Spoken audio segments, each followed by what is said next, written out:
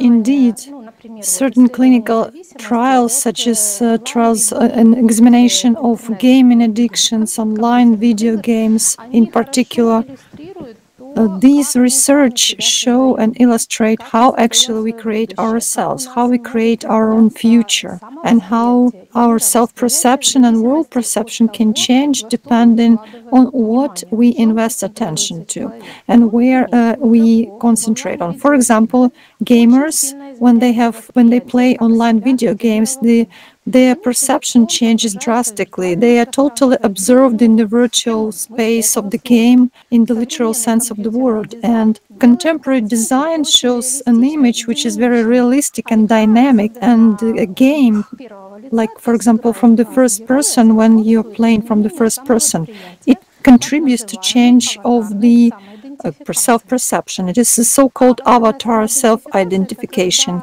It is when a person begins to identify himself and identify himself with the avatar, with the character. In reality, a person is sitting in the room, looking at the monitor and just moving and manipulating the mouse. There are no sounds, neither body perception, even if there are very loud sounds and intensive sensations like hunger, threat, or pain. A person doesn't notice that. His major sensory organs, through which 90% of information comes to us from outside world, is vision and hearing. They are totally focused on perceiving the game, the virtual world. And due to such a detachment from the reality and total involvement in the reality of the game, such a changed, altered state of consciousness is called the gaming trance or gaming alcohol-like intoxication, or there is a dark flow term. The consciousness of a gamer actually edits a picture which is imperfect, and it just omits some faults, some mistakes. It draws some elements and corrects everything, adds some dynamics, and actually makes this image on the monitor very close to what we observe in the external world. Such studies showed, and actually there are contradictions and differences between those people who perceive real world and those who are gamers who play for hours on computers. It's the difference of perception compared to the one who just observed it from the outside. And when there were MRI examination of game addicts, the results are just shocking. For example, as it is known, our brain possesses neuroplasticity.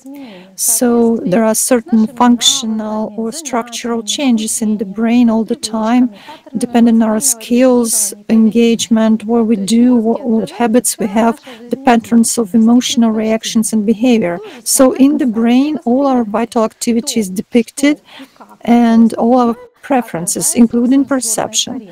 What, how, in which way we perceive is reflected in the sensory cortex. The sensory cortex is where information is coming from eyes, ears, tactile sensations, etc. So this region in game addicts are changed both structurally in terms of the number of neurons and functionally by the number and quality of neural net connections between neurons and neural groups. And these changes comply with mostly perception of a gaming space, of the virtual world, but not the real everyday life in which we exist on an everyday basis. So in the brain of a game addict, we can say that the perception of such a person differs drastically from a person who does not play games.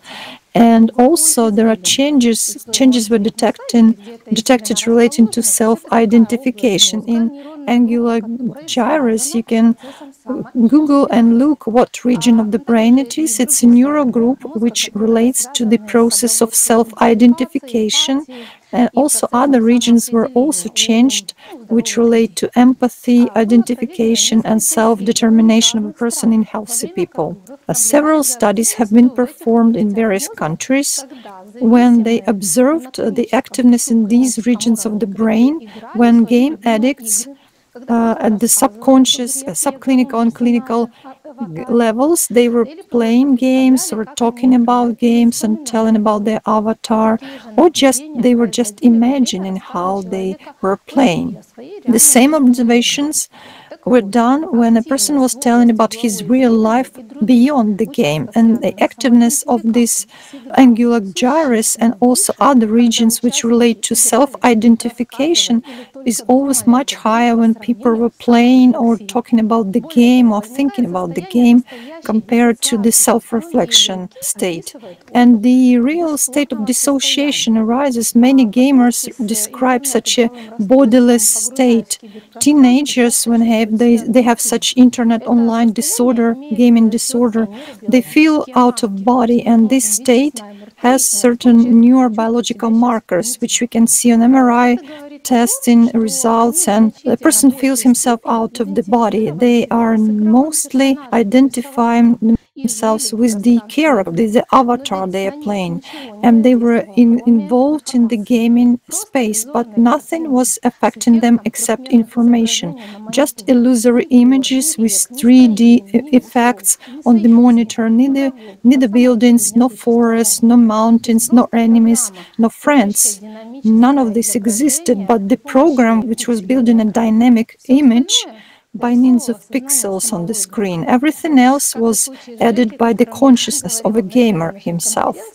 Just in the case with the AC Jackie, whom I was talking about in the beginning of our conference, we see the same pattern, that the sensory organs perceive himself in certain place compared to where consciousness perceived itself. So such studies show that really the consciousness has an informational nature, and they illustrate that what a tremendous power human attention has, because whatever information a person is focused on, he actually becomes this information and based on the studies of the brain, it's in the literal sense of the word, and based on the results of all the tests, we now understand how we form our post-mortem destiny, how a person, by paying attention to one or another piece of information, can create certain consequences for himself, basically to build himself and create himself this way.